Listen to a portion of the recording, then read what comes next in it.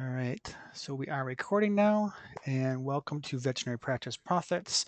This is our interview with Steve and Dean, and I'm so excited to have you guys. Real quick, let me repeat it one more time that we are recording this session. So if you are joining us as an attendee, we do have all the attendees on mute so we can get a clean recording. We're going to be very respectful of the time and get you guys out here right on time. It's going to be a half-an-hour webinar. And if you do have questions, put the questions in the question box, and we'll address them at the end. One more time to repeat, we do have next month's webinars on wellness, and it is Tuesday, September 10th. To register, keep an eye on social media, and also we will be having that registration form on our website, which is thevetsbestfriend.com. All right, so today our program is Veterinary Practice Profits with Dean Biggs and Steve Mon. And you guys, if you're looking to get more customers in your practice, you are definitely in the right place. If you want to, or if you need to leave early, this website will be on our website. It'll be recorded and live for you to check out there afterwards. And if you want to share it with anybody else in your office or practice as well. So thank you very, very much for joining us. I really appreciate you guys taking time out of your busy day because I know you have a lot to do. Just to give you a little bit of a background on us and why we do the webinars, my name again is Jared Sparr, and I'm the founder of the Vet's Best Friend. We're a group of consultants that work specifically with veterinarians, and we have some unique products. We have affiliate marketing, wellness, and so on that we brought to veterinarians based on their needs because we do a lot of surveys and go to a lot of trade shows. And I specifically am a cash flow consultant, so I help customers create reliable and predictable cash flow for their business. Last year, we did a study at the Michigan Veterinary Association trade show, and I was amazed at pretty much the number one concern that veterinarians had was trying to get more customers in their door. Sorry, I'm getting distracted as we have a question coming in already. Please turn up your microphone. Yeah, you are a little quiet. Is that better? Can you hear me okay, Dean? Yep. All right, so I'm going to introduce Dean real quick. And I have to say, I'm really excited to talk to you. I have both Dean and Steve. We're going to be on with us. Steve couldn't make it. He had a conflict that he had to take care of. So we do have Dean with us, and he is a marketing guru who specializes in the veterinary industry. They are both very high value consultants, and they get great results for their clients. So I'm excited to have them sharing some of their secrets with our audience. Quick introduction for Steve. Steve has nearly 20 years experience in the animal health the animal health business, and in fact has worked with the top 4 out of 5 animal health companies in the world for over 30 years. Steve has an honors graduate degree from Cambridge University and now lives in or near Orlando, Florida with his wife and 2 daughters. And on the line with us is Dean Biggs. Dean is a marketing strategist, works specifically with veterinarians and has for over 15 years. He's a small business owner. Dean is also an expert in internet marketing with a degree in computing and has helped veterinary practice owners across America get more clients in their doors. Originally, Dean is from the UK and now resides in Lake Mary, Florida, which I'm guessing is at near Orlando, Dean? Yes, we're just about half an hour north of Orlando, about 40 minutes north of Disney and all that good stuff down there. So you always have something to do. So I Yeah. thank you very, very much for joining us. You guys are the co-authors of the book Secrets to Growing Your Veterinary Practice in the New Economy, which has received several 5-star reviews off of Amazon.com. And I have your preferred contact information up on the screen. So if you guys want to get a hold of these two directly, please go to their website. It's on the screen right now. It's vetpracticeprofits.com. Yeah, and you actually, when they're on there, if you, the book on Amazon, I think it retails for about $47 on Amazon. But if you go to that website there, you can get it for about 17 on that's $17 on our website. So you can save yourself a little bit of money if you want to, if you're interested in having a look at the book. Perfect. That's a huge difference. All right. So, like I said before, we interview veterinarians to find out what their biggest struggle is. And it's ranged in everything from cash flow to dealing with employees. And like I said, the biggest one was getting more customers in their front door. So if you have customers that are not coming back for their wellness exam, or customers who just kind of put it off because they say they can't afford it, this is the right webinar for you, and you are definitely in the right place because we're going to get you some inside secrets to get customers in your door. So, Dean, first question I have in your book, you talked about the new economy. What exactly do you mean? Well, in the book, when we originally wrote the book, and we obviously we called the book Secrets to Growing Your Veterinary Practice in the New Economy. And what we meant back then was we wrote the book when it was sort of in the middle of the start of the recession, and what we found was that people were being much more judicious with their money, so they were very much more judicious with how they spent their dollars. It meant that gone were the days where you could just hang out your veterinary shingle and a flock of people would come to visit your practice. Now the time has come where if you want a veterinary practice, you have to have a very profound reason for opening that practice, and if you want to expect people to come and pet on as they come, then you've got to have something very special on offer for them to get there. They're not just going to flock in. But what it's transitioned to really from since we wrote the book is that what we found the trend over the last couple of years is that, in our opinion, the veterinary profession, as probably many of the listeners know now, is in decline, and there's a few reasons for that which have all sort of come together at the same time. So the first thing you've got is that there's, despite what you've been might be led to believe, there is no shortage of veterinarians. So, and especially not in companion animal medicine. And what we found was that for a couple of reasons. One, there are more veterinary colleges opening up, even though there's not a shortage of veterinarians. There's still more veterinary colleges opening up, and I know there was plans for new vet schools in New York State, Utah, and Arizona. And then, as well as new veterinary schools opening up, the number of DVMs that are graduating out of these veterinary schools is increasing. And there was a 50% increase in the number of veterinary graduates in 2012. And then you've got the other end of the life, so you've got more vets coming in at one end, and then at the other end of the life cycle, you've got the fact that fewer vets are retiring, and that's down to a couple of reasons. One, because pension funds have taken a financial battering, so many veterinarians are having to work longer in life than they would have liked to. But then the other thing is, if you look at it, the thing is that being 60 or in your 60s today is a lot different to what being in your 60s was 20 years ago. So for many veterinarians, we still speak to veterinarians in the 60s and they're getting into the 70s where they still want to practice just because they love practicing, and they don't want to just go home and sit and do nothing. So you've got fewer veterinarians retiring at the other end.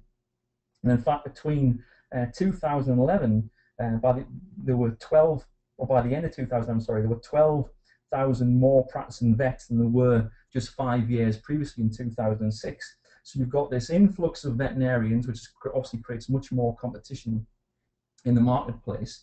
But then during the same period, what you're finding is that the actual number of pet owners is declining. So in exactly the same period, so in that period between 2006 and 2011, when 12,000 more vets entered the marketplace, the AVMA reported that the number of dogs owned by Americans decreased by 2 million and the number of cats by 7.6 million in that same period. So that was the first major decline in dog and cat households since 1991. So, there's this. In fact, we actually predict this in the book, but there's too many veterinary practices around and not enough pet owners to go around them.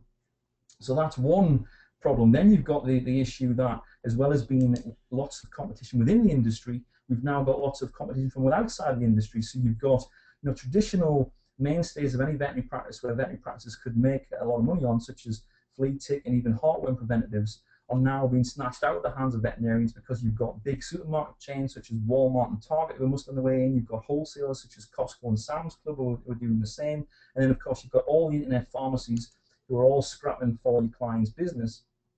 And then we've now got the situation where the vaccines are being taken away too. So we've seen pharmacy chains such as Walgreens, even small pet shops, who are advertising traveling shot doctors, if you like, who come once a month, come to Walgreens, bring their pet, and you get your shot. In fact, I just took a photograph on my cell phone, or perhaps I'll send it to you, Jordan. You can email it out to everybody. I took a photograph the other day.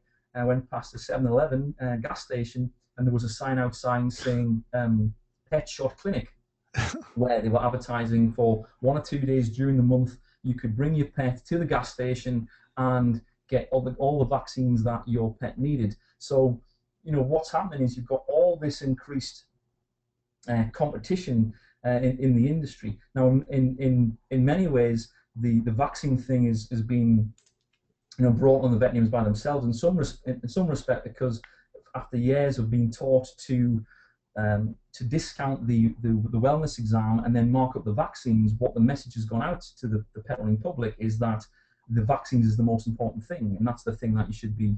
That's the thing that the number one thing you need for your pet. And the opposite message has gone out for the wellness exam. So the message has gone out that the vaccine is the main thing, and the wellness exam isn't important.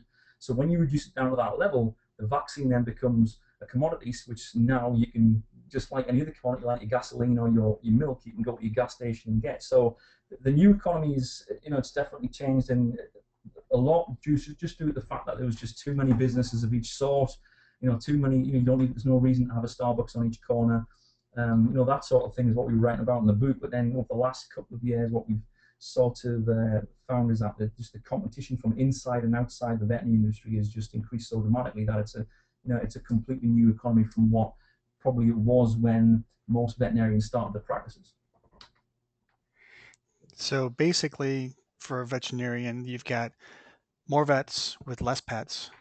So it's higher competition. You've got competition for new vendors that are low cost, like 7-Eleven, which blows my Yeah, mind.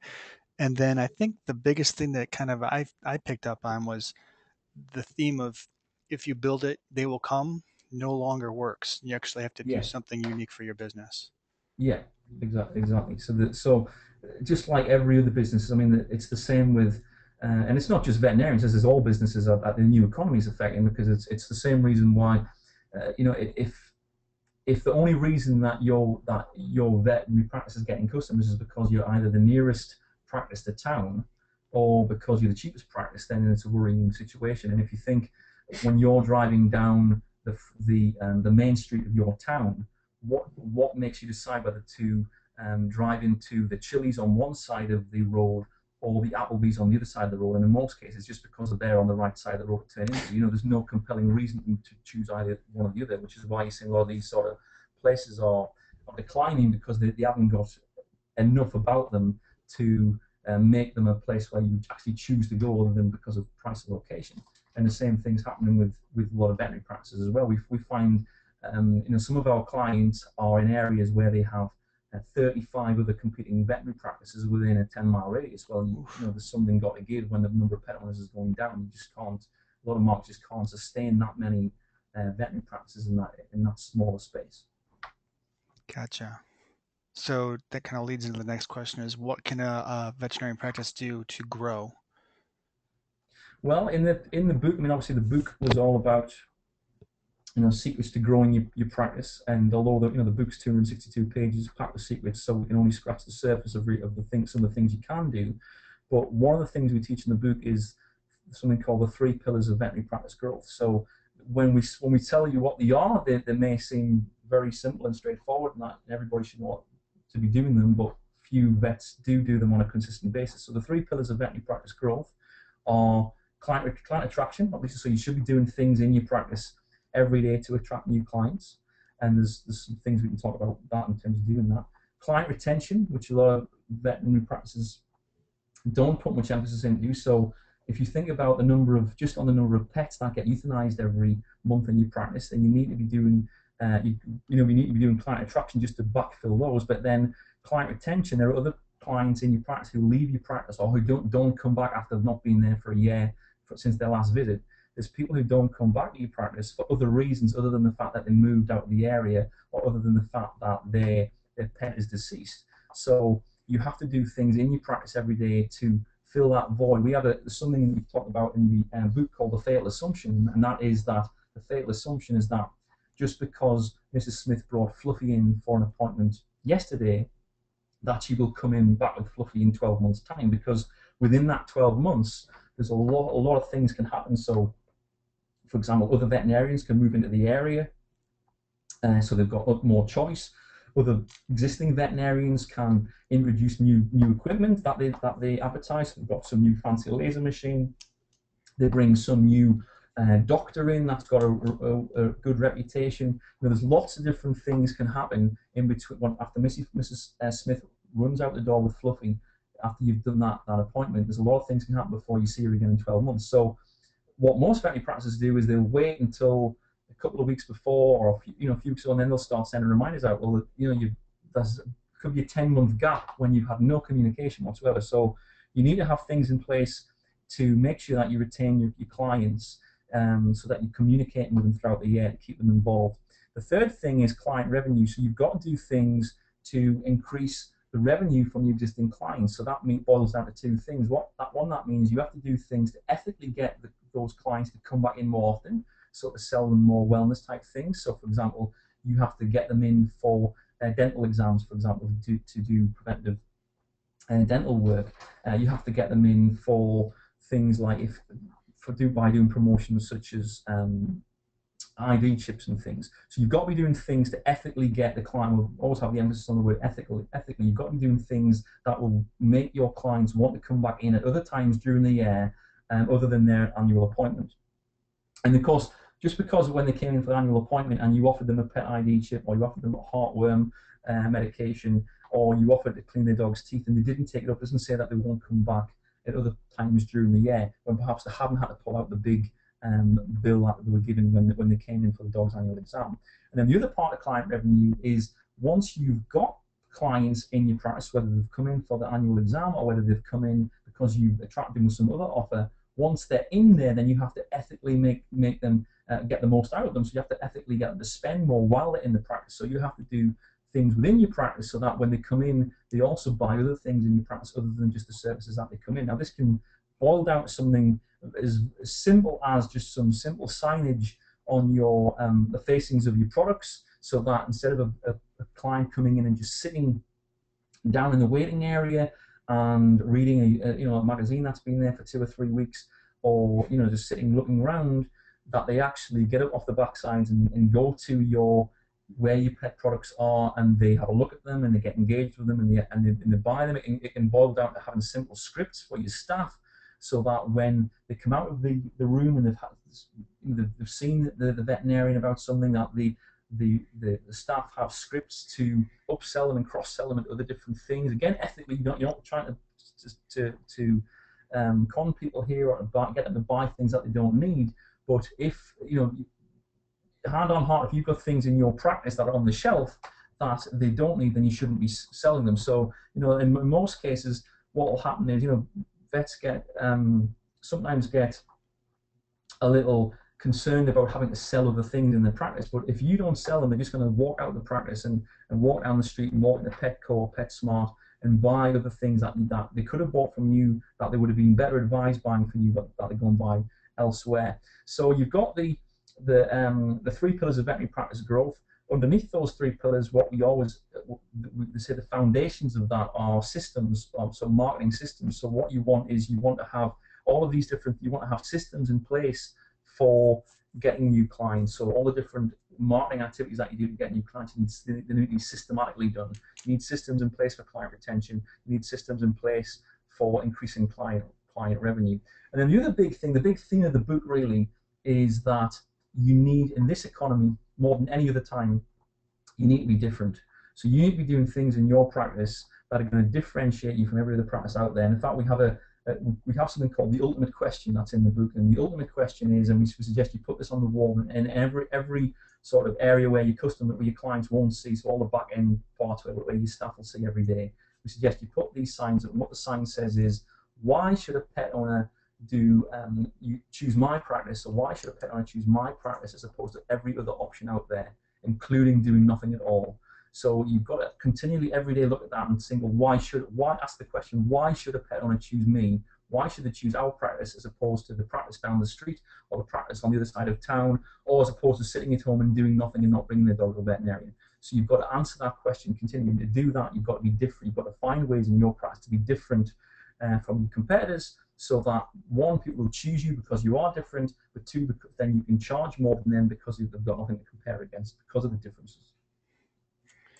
So I think there's a lot of information there. And I think you've got us a little bit of a teaser, so we got some good information to start with. But for clients or pet owners or practice owners who are inspired to learn more, getting your book will go into a lot more detail. Yeah. I mean, there's a lot more in the book, obviously. I mean, it's 262 pages, but it's a fairly quick read. You can read it in a couple of nights. It's very a very easy read. Also, we've been told by the veterinarians I read it anyway. To probably take a lot of notes along the way. All right. So you talked about being different and being unique. And I know from talking to you before, and you've got a really cool system of showing vets how to do that. Tell me a little bit how a veterinarian can be different. Okay. Well, there's lots of different ways that you obviously in the first instance there's lots of different ways that you can be different. So you can be different by who you market to. So in other words, I know you guys talk a lot about your target market. So choosing your target market is one in who you market your service to. So you never want to market to the cheapest people. You want to market to people who are affluent is one of the first things.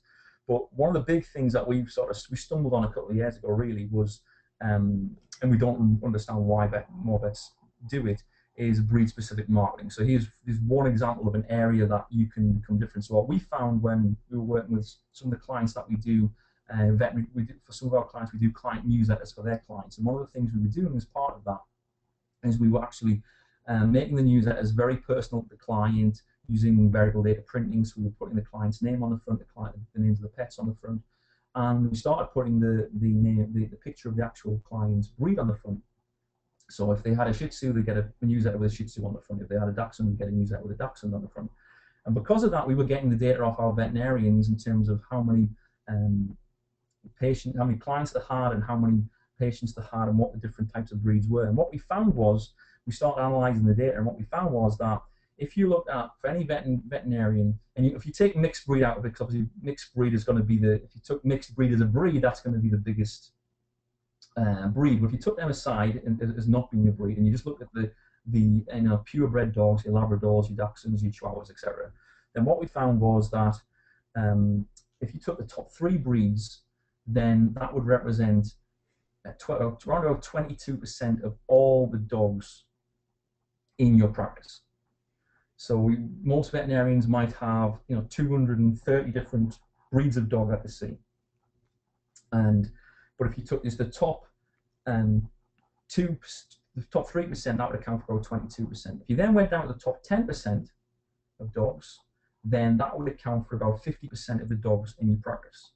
So, and if your practice is typical of the practices in your area, then really what we're saying is that the top 10 breeds that you see in your practice is represents 50% of the dogs in your area. And if you go all the way down to 25, what you find is that the top 25 dogs represented in your practice account for about 75% of the dogs in your practice, and then the remaining 200 or so are in that 25%. So then you're getting the ones and twosies of each different breed. So armed with that information, and it's information that everybody on this call can get very easily out of their practice management system. You can go now and you can find out what the list of breeds is in your practice and what the top breeds are. What you can then do is you can then do a couple of things. One is you can come up with a breed-specific marketing program. And I know next week you're going to speak about wellness plans, and this sort of really ties in with that. So you can now have a breed-specific marketing program. And the way we always explain this is, if you could imagine you lived in a big metropolitan area, and I guess some of the people on this call might live in a big metropolitan area, what would happen if some entrepreneurial veterinarian decided they were going to open up a Labrador Wellness Centre? Now, bearing in mind that in most veterinary practices that we speak to, Labrador is usually the #1 breed. Although we did speak to one in California the other day where it was Chihuahua was the #1 breed, but most practices it's Labrador Retriever. And for most practices, Labrador Retriever accounts for about 10 or 12% of the dogs in their practice. So if some entrepreneurial veterinarian in a big metropolitan area decided to open up the Labrador Wellness Centre, and their whole sales pitch was, we only have to take Labradors in, so you've got to be a Labrador to visit us, and that's all we board, that's all we groom, and that's all we do daycare for. All the products we have in the practice are geared towards a Labrador. We have the Labrador food in here. Everything. We've seen every condition that a Labrador has, because that's all we deal with every day is Labradors. If you are a Labrador owner, then it's a very, very compelling proposition to take your dog to the Labrador Wellness Centre, because they just by definition they are the experts in Labradors. So if you were a practice that were based in that area and somebody did that, you bearing in mind that 10 to 12% of the dogs in your practice could be Labradors, you'd be quite scared of the fact that they could conceivably you could lose a lot of them to this Labrador Wellness Centre. So what you've got to think of is, well, how could we counteract that, and how would we be the ones that do that ourselves without actually going and opening up a separate practice for each breed? And the way you would do that is by having breed-specific wellness plans within your practice. So you have, even if you started by taking your top 3 breeds, you might have a Labrador wellness program, you might have a Chihuahua wellness program, you might have a Dachshund wellness program, for example. So now what happens is, you can market that to the existing clients in your practice, because you can easily pull out a list of all the Labrador owners and you can market to them and say, we've got this new wellness plan, and as part of that plan, what we're going to do is we're going to give you everything that you would have got normally, but then we're going to give you some extra screenings for some of the predispositions that Labradors have, which might include extra blood work, might include some x-rays, might include some other things down the line. We're going to send you a Labrador calendar every year because you're a Labrador owner. When you join, we're going to give you a Labrador Mom t-shirt. Bearing in mind, most of your clients are the female at the house. We're going to send you a Labrador Mom t-shirt, and you're going to create this whole Labrador experience. We're going to have Labrador events. So, once every quarter, we're going to have a Labrador walk in the park where all the Labrador owners come and take the dogs for a walk. We're going to have Labrador social evenings, and you create this special thing that now can't be compared to anybody else, because none of the other veterinarians in your area are offering this Labrador program. The Labrador owners don't care the fact that you've also got a Chihuahua program. They don't care that you've also got a Dachshund program, because all your marketing to them is the Labrador program, and that's all they're interested in. Obviously, you can do the same with Chihuahuas. You can do the same with your Dachshunds. What's going to happen is, pretty soon the message is going to get out, because you're going to be advertising this on your website. You can advertise this in different areas. The message that's going to go out to the other Labrador owners in the area, for example, if it was Labradors in the first instance, is that the place to go to take your Labrador is XYZ veterinary clinic, or whatever your veterinary clinic's called, because they're the ones with the Labrador Wellness Centre. So they're the ones with the Labrador Wellness Centre at XYZ veterinary clinic. They're the ones that they're going to take the dog to, because just as with if somebody opened up just a separate building on its own right as a Labrador Wellness Centre, you've now got a very compelling proposition that, one, you can charge more for, because the clever way to do it is to build in as a wellness plan that's paid monthly.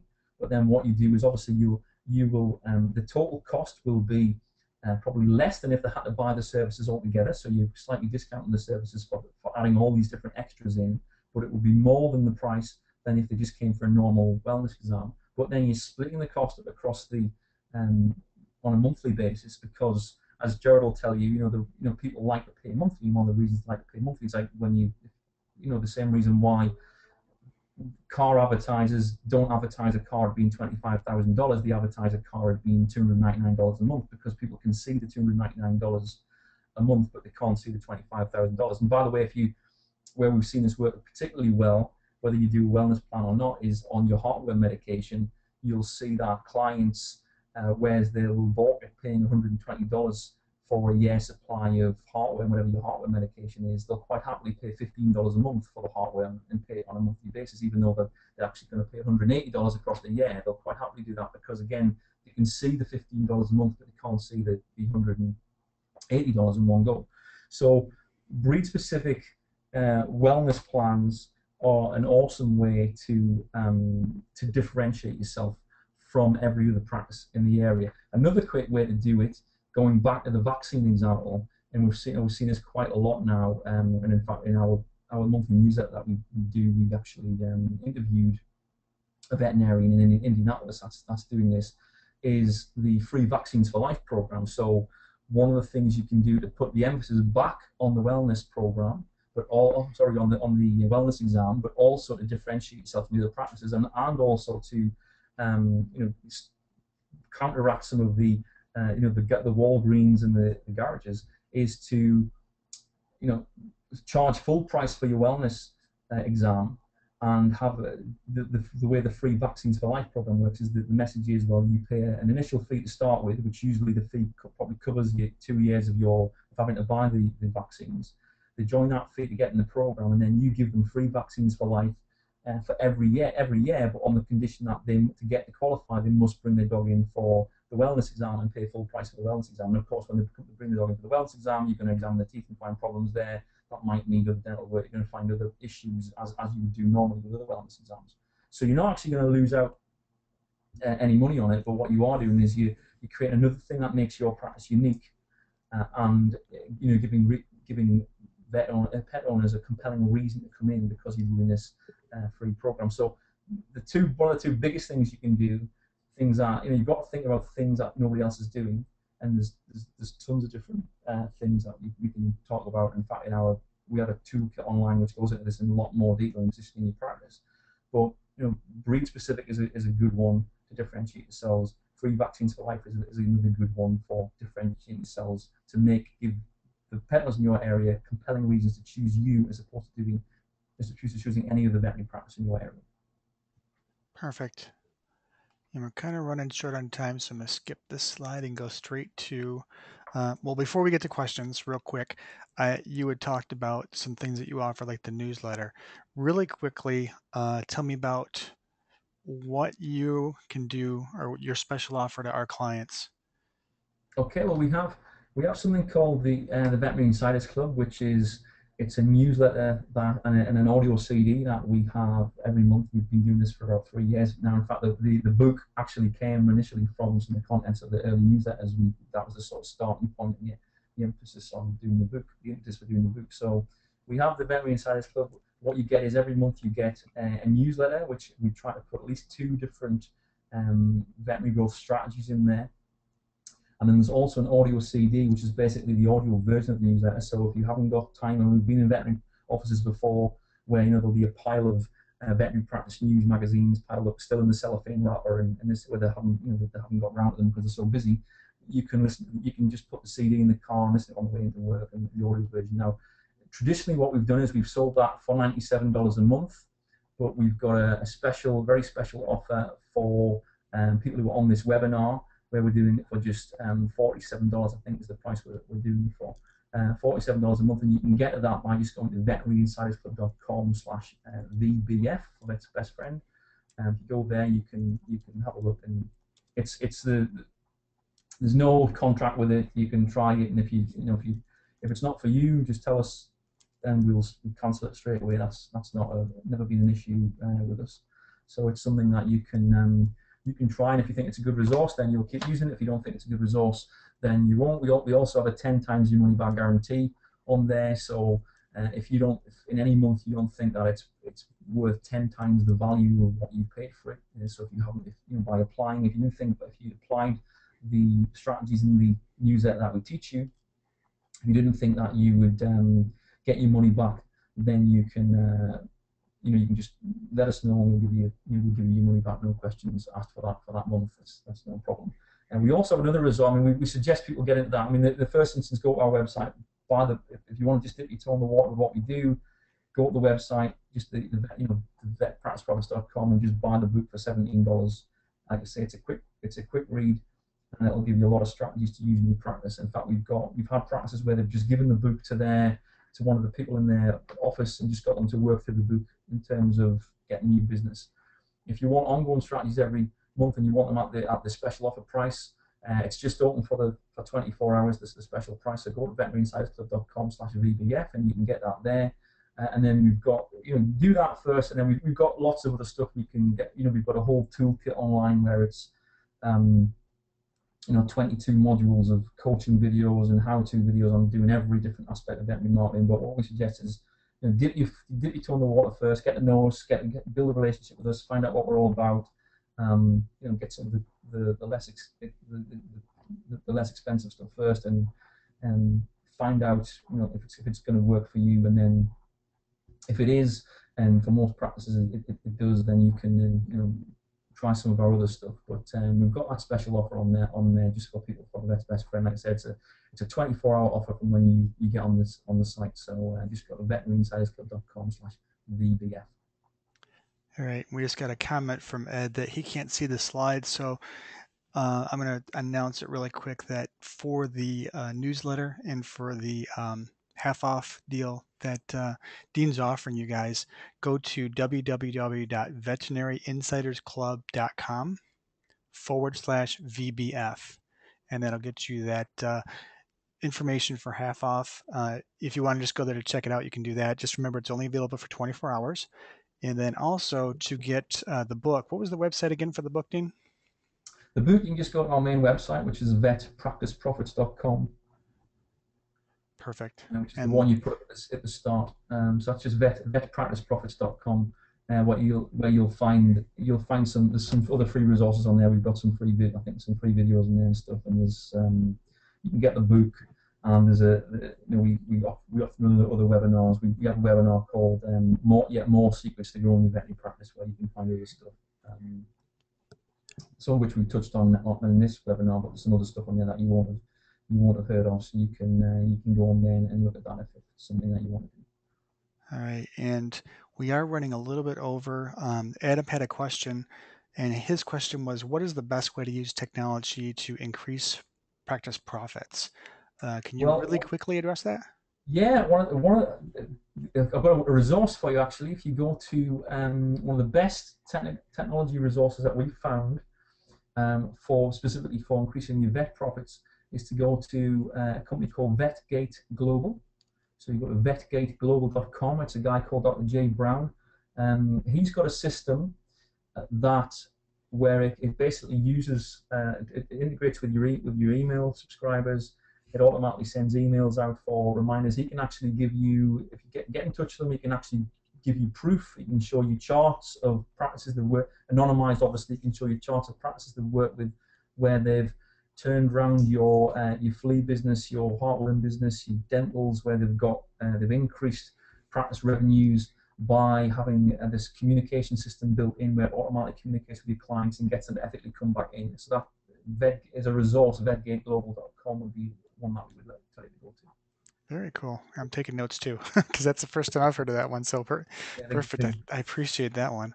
If you guys do have more questions, just in the interest of time, email me afterwards, and we will get you the answers to any questions you do have. So just trying to get you guys out of here real quick and on time because I do respect your time. I really appreciate you guys taking your time out of your day to come and check us out. Um, if you want to learn more about the Vet's Best Friend, please do. Please go to our website. It's thevetsbestfriend.com and check us out. We have wellness programs. We have affiliate marketing programs are all turnkey where we can show you how to increase your income and reduce your expenses. And remember that next month's program is going to be on wellness. You can register at our website. That's thevetsbestfriend.com. It should be up in about a week for the registration there. And then again, Dean, thanks very much for sticking the time with us. I appreciate it. Yeah, thanks for having me. It's been good. All right. So everyone, until next time, have a profitable day.